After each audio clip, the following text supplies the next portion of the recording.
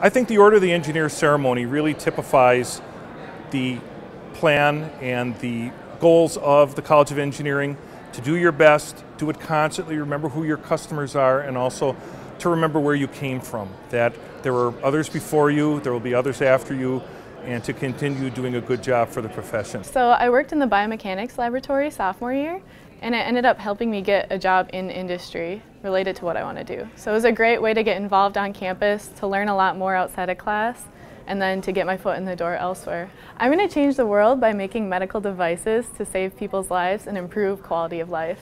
Well, it's just really critical for engineers to understand the importance of the profession and the contributions that they can make and the responsibility that they have to take their knowledge and their skills and to do good with it, to be of highest integrity, to make sure that they're really thinking about the impact on the community and that they're using their skills to just drive positive change for our community and throughout the whole world.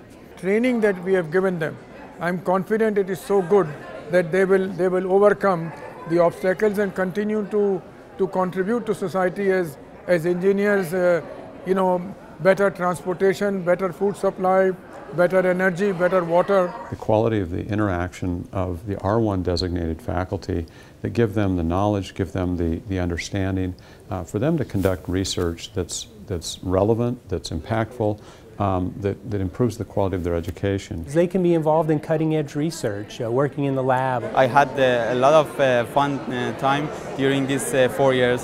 Fortunately, I've got 2 offers. I had a difficult situation to choose one of them, and finally I've decided to go to Apple.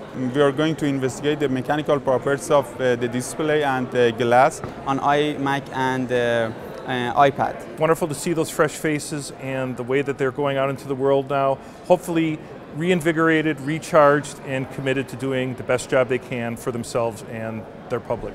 Okay, we're done. Thank you.